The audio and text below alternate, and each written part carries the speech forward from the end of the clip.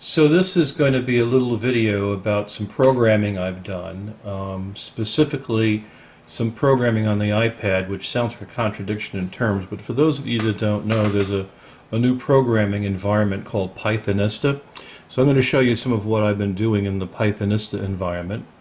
And so for those that don't know, Pythonista is a full programming interactive development environment. And so what you're looking at here, for instance, is some Python code, zoom, on the Pythonista system. And so we have a file system, we have code, and we have a console where I can actively type in Python commands.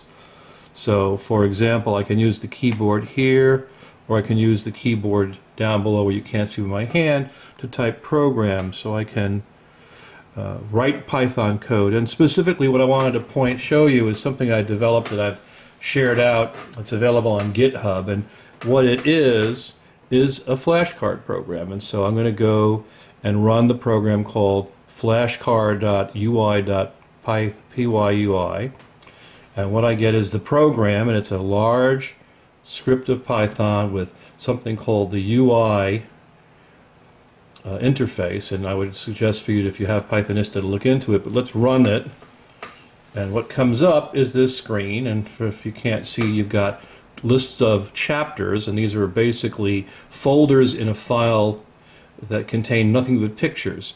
And I have the choice of looking at the image or the text or both, or randomly the image and text for doing basically flashcards. So for instance, I'll hit the next flashcard, I'll choose which chapters I want to study, I'll hit next, and what I think that means is angry. And I'll check what the answer is, and it's to be angry. So I am remembering my American Sign Language. I can ask for the next image, and I'm not sure what that one is, and it tells me that that's purple. So wiggling the P fingers down is purple. I can ask for it in text mode, and you'll notice it's a radio button group. If I touch one, the other ones turn off, and that's done in programming in Python. But let's go and quiz me on what I know by text. To mean would be if I do this with my hands. For those of you that know, that's to mean. Let's see if I'm right. There we go. And so on and so on. To have is to pull your hands in towards your chest, and that's what it is. If I don't remember and I want to look at the dictionary, I can click the dictionary button, and now I get all of the words that are in my set of collected pictures that actually come out of the textbook.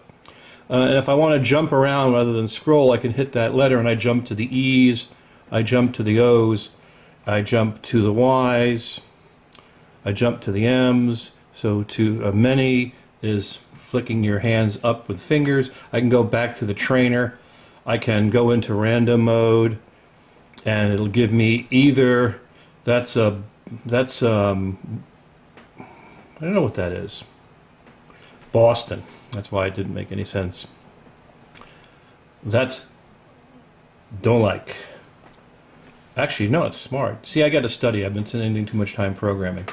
Anyway, all of it's written in this Pythonista environment, the file structure. So if you're a Python programmer and you are interested in developing your own tools in a very fully featured environment, this is it. I don't know that I'll be posting other examples of this. I have this crazy idea to make a mandolin tuner, but I've got too many other things to do in my short little life here. So I just thought I would share this with people who are interested in being able to program on the iPad. Pythonista is the tool. It's pretty powerful. Thanks. Bye.